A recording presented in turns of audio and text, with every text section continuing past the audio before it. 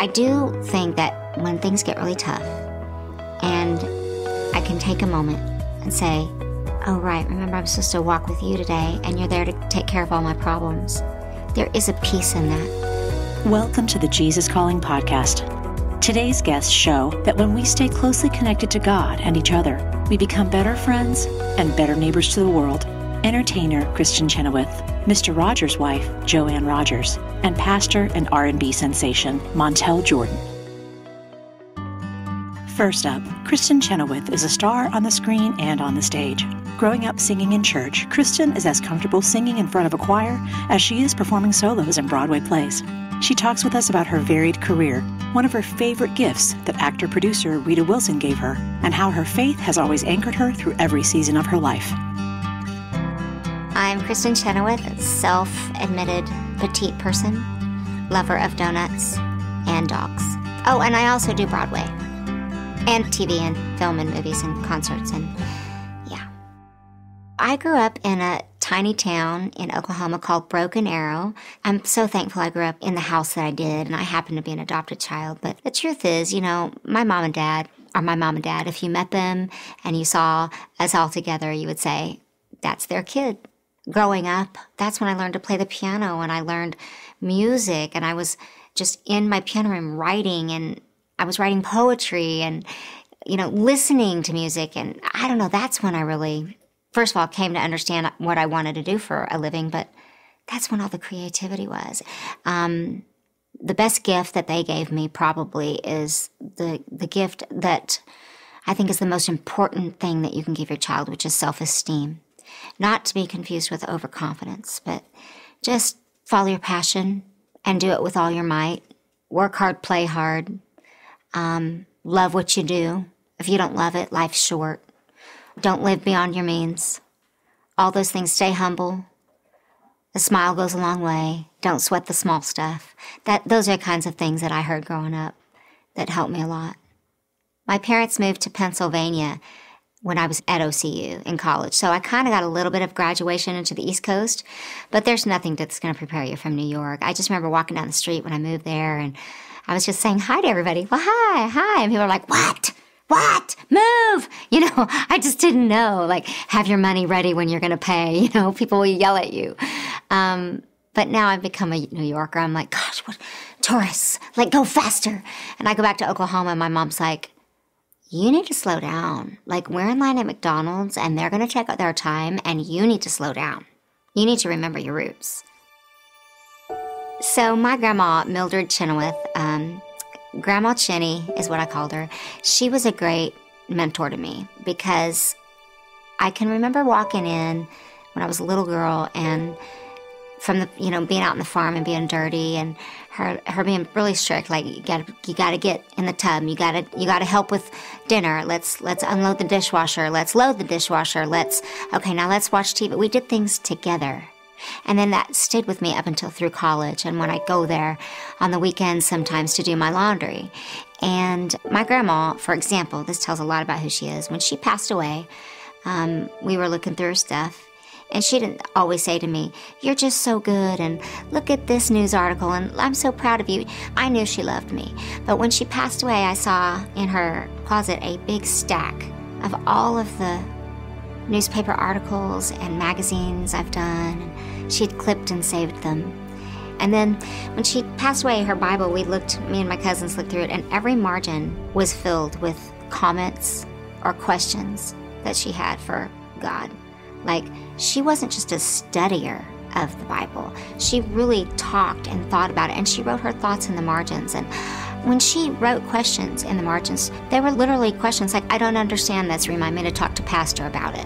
And I think that's what God wants us to do when we read the Bible. How does this apply to me? And make sure you understand it. To this day, I'm calling my mom going, this doesn't make sense to me. Just because I still want to talk about it. I want to know.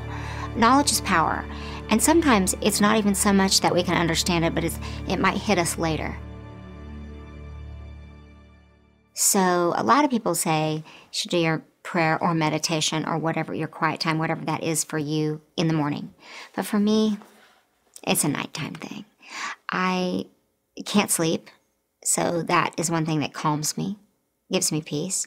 It's amazing, again, when you get quiet and you turn off the TV and you quit allowing yourself to ping pong your brain and get online and answer 45 things and do social media. Social media is a big one for me because it's part of my business too. But getting off of that and just reading the Word, praying, 15 minutes. I mean, it can be 5 minutes. It can be an hour. It's never like timed by me. It's just what it is, how it feels. But for me, it happens at night. And when I don't do it, I can tell a difference in my week. And yeah, that's why I like Jesus Calling, because I get the app and I can read it every day before I start. And I tend to read it at night before I go to bed too. So Rita gave it to me. And this was, I want to say, 10 years ago. And it has been my constant. And I just wonder sometimes, we're good friends, but I wonder sometimes if she knows just how much that gift continues to give to me. I tell her a lot, and she's like, or she'll text me, did you read Jesus Calling today? Oh my gosh, it was written for me today. And that's what I feel. It's almost like every day you read it, you go, oh my gosh, that's exactly what I needed. And it always seems to fit. I've given it to so many people. I just recently gave it to my boyfriend because he lost his copy, and I think it's important when you travel to. I have one in my bag about this big. I've given it to one of my best friends who's just the most amazing girl, and she's Jewish. Her heritage is Jewish, and I said, just read it. It's just an inspirational guide for you every day, and she loves it. I've given the really little ones out to different cast members on Broadway, just read it. And I think it's a question and a conversation worth having with the people that you love, whether they believe like you or not. So I'd like to read about joy, and this comes on the date January 3rd. There's much joy in here, but it says, be still and know that I am God. Most Christians are familiar with this command, but not so many take it seriously. Yet for those who do, blessings flow like streams of living water. As these believers sit in stillness, focusing on me and my word, their perception of me expands and their troubles shrink in importance. That is the truth. My troubles do shrink when I think about the word. I want you to share in these blessings, beloved. Take time with me. I was just talking about this. See what I mean? Remember, my word is a lamp to guide your feet and a light for your path. Biblical thinking illuminates the path before you so you can find your way. It's crucial to know not only that I am God, but that I made you and you are mine. My favorite part of this whole thing is it's crucial to know not only that I am God, but that I made you and you are mine. I think in this life, in this business, especially this industry, faith of some kind is going to work for you. I had a bad accident like 7 years ago on the set of a TV show, and I heard action and woke up in the hospital. And I had lots of injuries, but mainly what I had was time to heal. And I don't always do great with like leaving left to my own thoughts because I'm a constant doer, you know. But I believe that sometimes things happen to you so that God can speak, because sometimes you can't hear when you get too busy. And that is a challenge I have still to this day in my life. It's like, get too busy, can't hear what I'm supposed to hear. And when there's all this, you can't hear, like my mom keeps saying, you got 2 ears and 1 mouth. Listen twice as hard. And I don't think God makes things happen to you, but I think sometimes he allows things to happen to you so you have to get down on your knees and say, help. And it was hard because I was in pain, but also I didn't want to just be there healing. I wanted to be doing something. I couldn't sing. I couldn't dance. I couldn't act. I could hardly move. And for a long time, my words were kind of not there on the tip of my tongue because of the getting hit in the brain. So it was a lot of prayer and a lot of just like, are you there, God? And then it was, oh, yeah, you're there, God. And then it was, and I'm here now too. Like it was like a 3-step. So I knew that I had kind of gotten so busy. And whenever that starts to happen to me now, which is all the time I get there, I go, oh, right, remember. Think, quiet, listen. It's a good lesson. My process in life is slower. My process in learning music and roles I do is slower.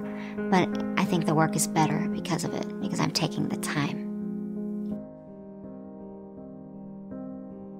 One of Kristin's greatest joys in life is giving back with some of the things she's learned over her years in entertainment and working with others to help them bring their music and art to the world. She shares some of the special memories she made with her talented friends on her latest studio album, For the Girls, and also how she helps up-and-coming young performers find their unique talents with her annual Broadway boot camp. Well, when I was setting out to do a new record, this was 2 years ago after Art of Elegance came out, I was like, what am I going to do now, And I just made a list of all the songs I wanted to do, and I realized a lot of them were famous women singer-songwriters, and I thought, it's just turning out to be that. I didn't set out to make a female strong album, but when you look at your material and that's what's inspiring you, you're going to do it. We're talking about Dinah Washington, Barbra Streisand, Judy Garland, but we're also talking about Eva Cassidy, Edie Gourmet, Dolly. We're talking about Carole King, Patsy Cline, which was very scary for me because all I can hear is her version in my head of Crazy. Linda Ronstadt, that, it was all over the map for me growing up, and I wanted to celebrate them. Then I thought, who do I want? It's For the Girls. It's kind of what evolved. I would love to have a couple girls on there. Who would I want? Well, I'll never get her, but I want Dolly. I'll never get her, but I want Reba. Jennifer Hudson, I'm not going to get her because she's so busy, but she's my buddy. Maybe she'll say yes. Ariana, who I've watched grow up, she's too busy. She's not going to do it. And they all said yes. It felt like a culmination of all the work I've done all these years. A few of the people that I think are the best singers on the planet went, we see you, and we want to do it. I think it's important when you have been given opportunities and had success, you then need to give it to the people behind you. I have the Kristin Chenoweth Arts and Education Fund, and what we do is a lot of shows at the theater that they named after me in Broken Arrow, Oklahoma. They built a state-of-the-art performing arts center, and they named the theater the Kristin Chenoweth Theater. And at first I thought, oh, what am I going to do with that? It's my name. It's my dad's name. It's my grandpa's name. But when you see it so beautifully done in such a beautiful building, you think, you better do something with it. And I started a Broadway boot camp, and past year was our 5th year. Lots of kids audition. I can only take about 50, and it's a full week at Tony Award week time. We start with a pizza party, and we watch the Tony Awards in my theater with a big screen. And the next day starts the intensive boot camp, which is singing, acting, and dancing. And at the end of the week, we put on a show. I bring in a lot of my famous friends, singers, actors, dancers, to help teach. We have a director, and we do a show, and the kids love it.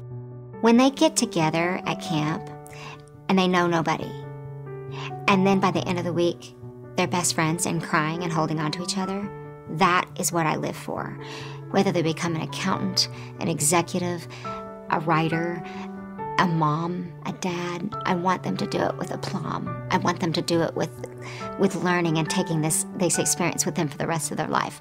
This is what I live for. I want them to soar in whatever they choose. Even when I make a mistake, I want them to see.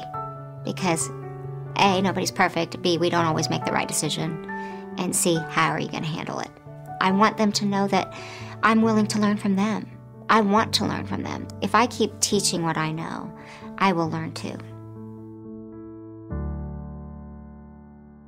To check out Kristin's latest projects or to see if she'll be performing near you, check out her website at officialkristinchenoweth.com.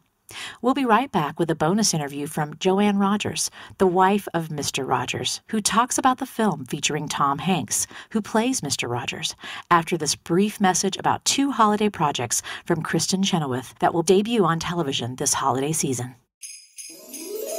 Kristin Chenoweth stars as a youth choir director who needs to write a big song for a Christmas Eve show, but is distracted when a boy with a golden voice joins her choir, which comes as a surprise to his widowed father. I play a choir director who used to be a Broadway star but gave it all up to have her kids' choir.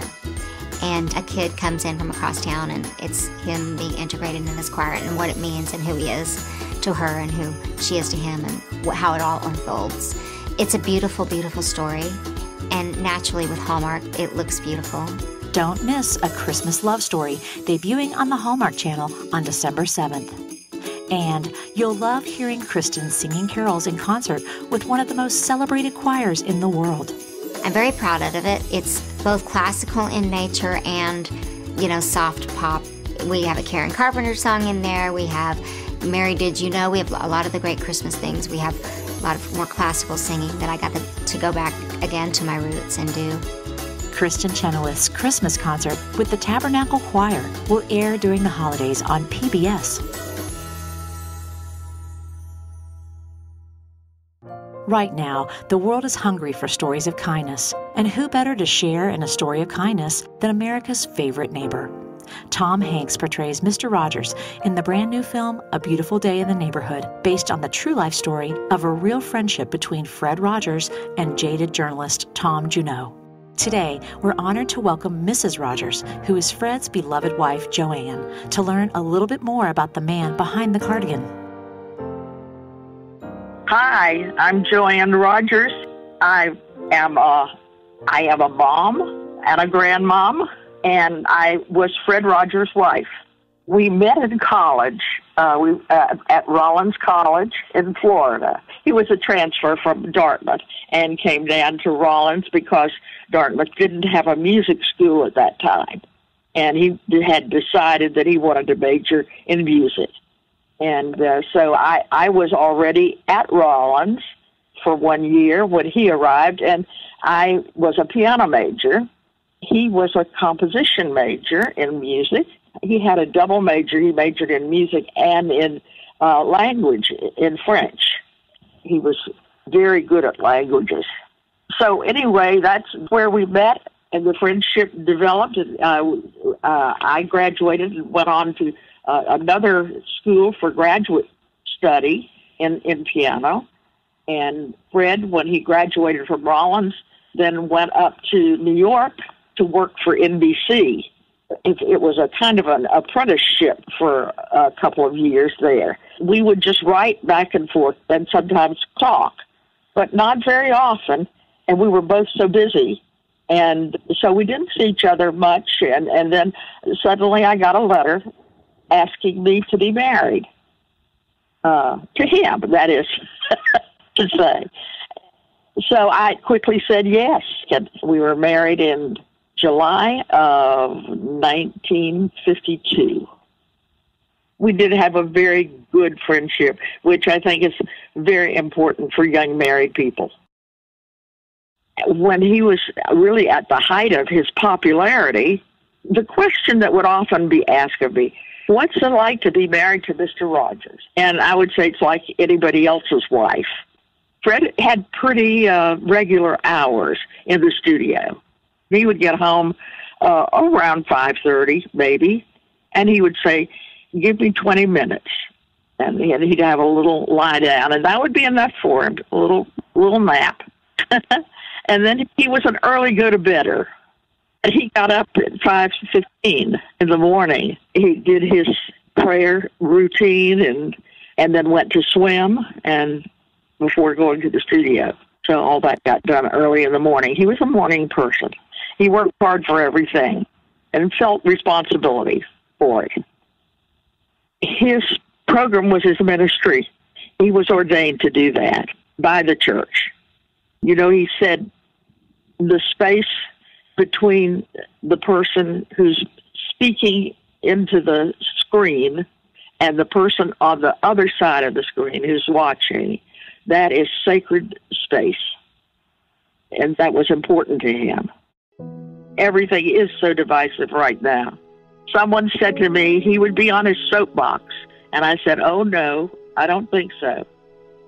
He would just be walking the walk and trying to do what he could with reconciliation.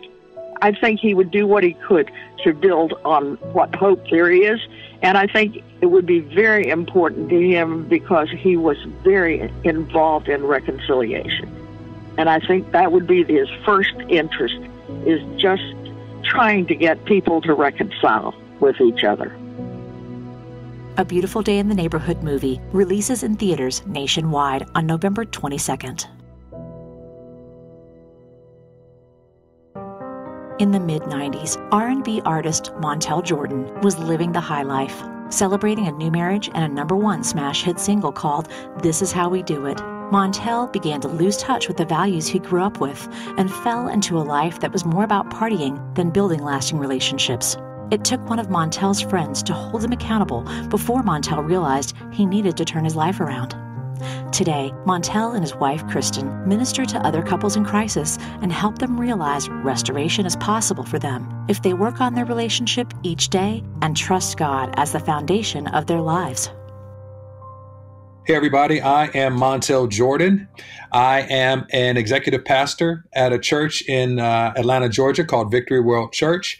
I was a former R&B recording artist, Grammy nominated, and went into full-time ministry in 2011. And I'm now looking to do quite a bit more musically and with my wife in marriage ministry.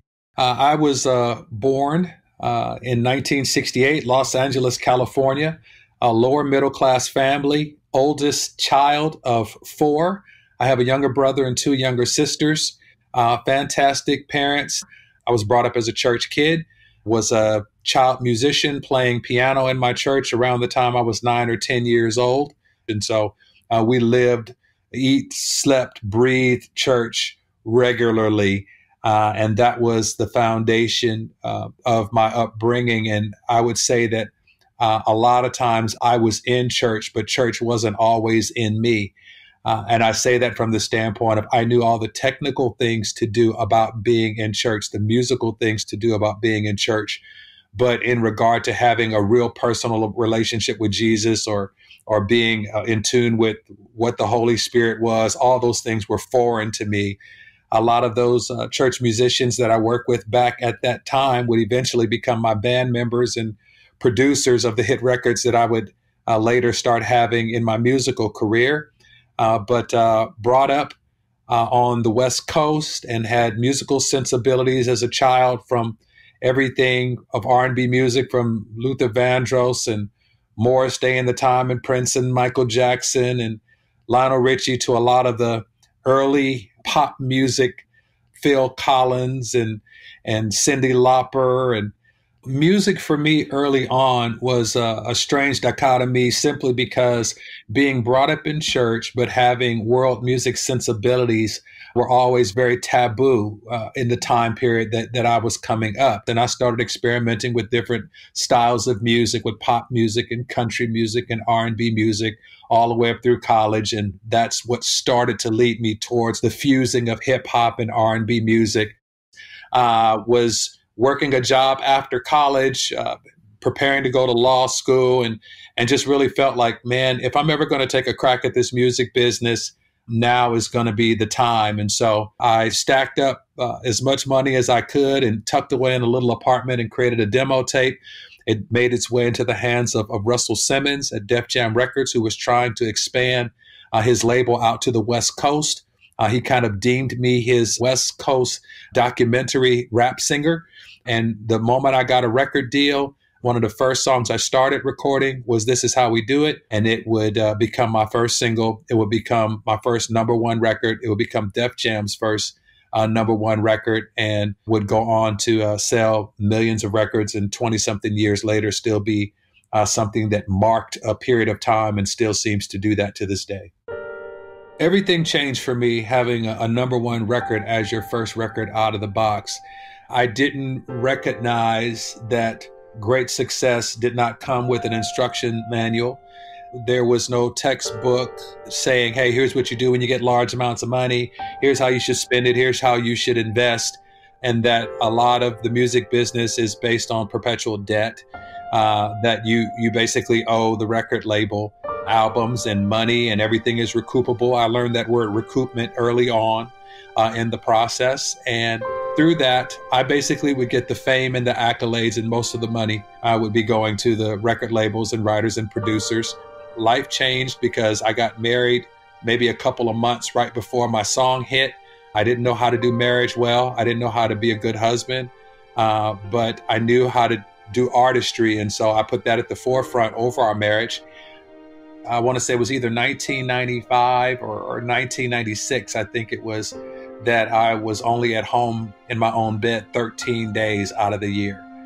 I was on the road the entire other portion of the year. And so if you can imagine only being in your own bed 13 days out of a year, that has to take its toll on a marriage. And so it started me down a pretty dark road of relationships and friendships that were outside of my marriage, cheating, adultery, all of those things that were hidden. And so it came to a head where someone who was a close family friend and one of our business associates loved us enough to expose me, to basically say, I can't do this anymore.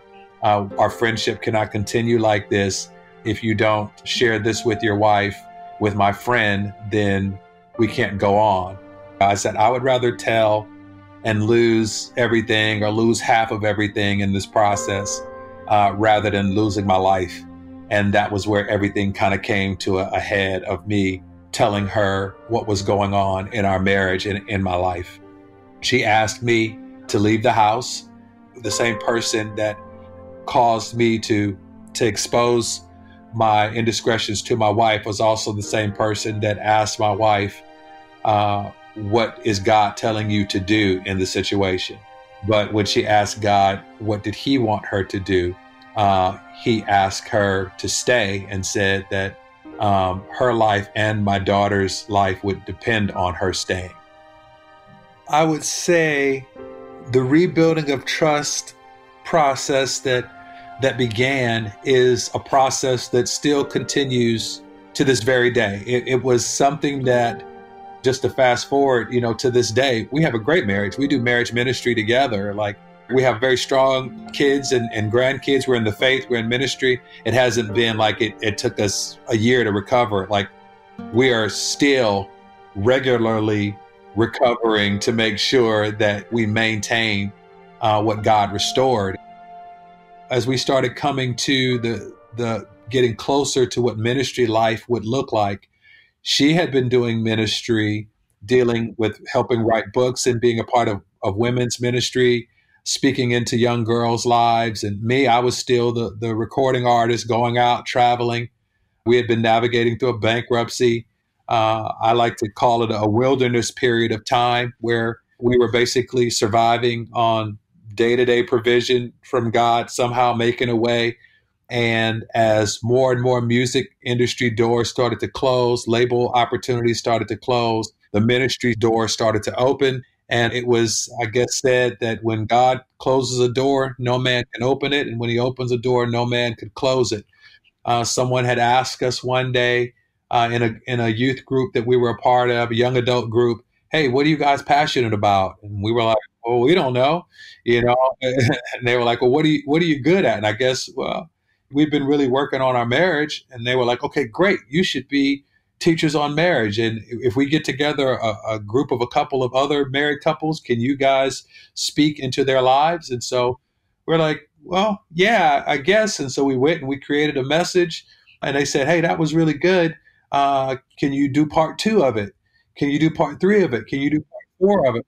And so we spent, a year where the first quarter we did a message that had like 11 couples in the room. And then when we came back for part 2, we had like 20 couples in the room. We got to part 3, we had like 44 couples in the room. And by the time we got to the one at the end of the year, we had like 70 couples in the room. And it just kept kind of expanding that, hey, maybe this is something that people need. And our story is something that makes sense to people who are navigating through landmines in fields that we've already crossed.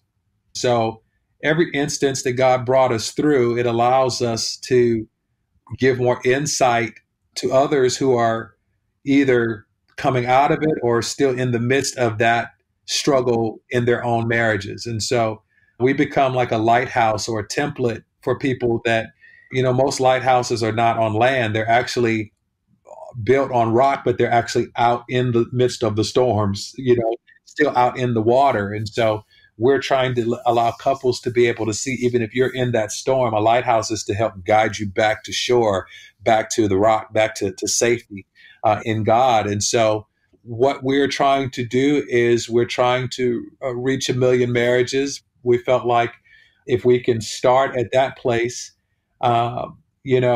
one couple at a time, or as many as God will allow us to reach, that we're willing to invest that time into couples and into people who desire to be married. In the midst of his duties as a husband, father, and pastor, Montell still makes time to create music. Recently, he released a new album, and he talks about the brand new single called When I'm Around You, and why he was excited to collaborate on it with his friend, Christian hip-hop artist Lecrae.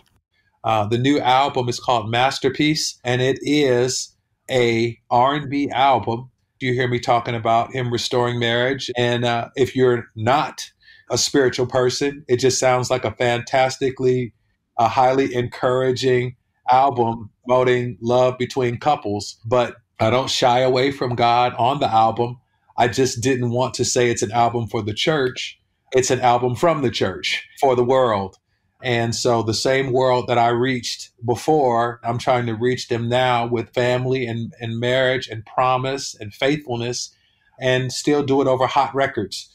That's what the album is. I'm excited about it. And the first song came about because Lecrae and I are friends. My wife, Kristin, and Dara, his wife, are friends. We travel together. We do life together. Iron sharpens iron together. And as my friend, I normally wouldn't ask my friend to do that. It just so happens that I have a friend who's one of the hottest rappers on the planet. And so I stepped out of the box and said, hey, would you be willing to do this? And he accepted, and his label allowed us to be able to work together. We all are in some ways reinvented. I think it's different when we reinvent ourselves and when God reinvents us. And I've been through the process of trying to reinvent myself and finally allowing him to create in me what he's probably been desiring for my life long, long ago. And I think what's cool about music now for me is that I can create love songs from the one who knows more about love than anybody else. Hey, who got my heart for forever? It's you. Who held me down, made me better? It's you. Was slipping in my eyes, had me tripping. I was living like I didn't recognize. It's a privilege, but true. Love is hard to find in this day and time. People lying, don't nobody want to be tied down. But you got me on a roast for it. It's a rap, so you know I probably wrote for it. Yeah, I'm old school like gazelles with the fat laces. I still believe in chivalry, it's that basic. I open up the door of my heart, let you in while my man Montell sing his part like. You can follow Montell Jordan on social media to find out more information about his music and marriage resources. If you like these kinds of stories about spreading love to friends and neighbors, check out our interview with radio host Delilah. Next time on the Jesus Calling podcast, we talk with author, speaker, and leadership coach John Maxwell. When you look at John's vibrant career, it's hard to deny his incredible success. But John says he gained wisdom not from his successes, but from something else. I've learned a lot more from my failures than I have from my successes. When I'm succeeding, it's kind of like, let's just celebrate and aren't we wonderful? But when I'm failing, I'm saying, okay, there's something's wrong here. I've got to figure this out. And so what I really teach people all the time is to fail forward. That as you fall, just go 3 feet, fall forward and get back up, and you've already gained 3. And all my life, I've done a lot of failing forward. Do you love hearing these stories of faith weekly from people like you whose lives have been changed by a closer walk with God? Then be sure to subscribe to the Jesus Calling Stories of Faith podcast on iTunes, Stitcher, or wherever you listen to your podcasts. If you like what you're hearing, leave us a review so that we can reach others with these inspirational stories. And you can also see these interviews on video as part of our original web series, with a new interview premiering every other Sunday on Facebook Live. Find previously broadcast interviews on our YouTube channel, on IGTV, or on JesusCalling.com/video.